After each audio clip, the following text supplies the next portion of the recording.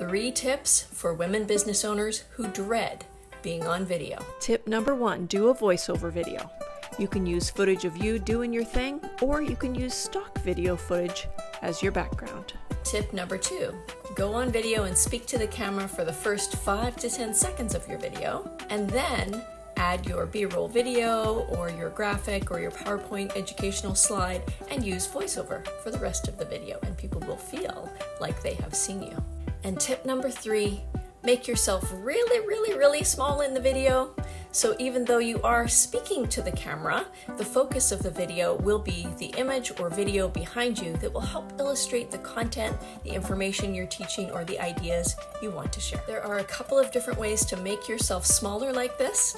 I have used a circle frame in canva.com, the graphic design tool for this one, because I like to actually film in the Instagram Reels camera because I love using the beauty filters.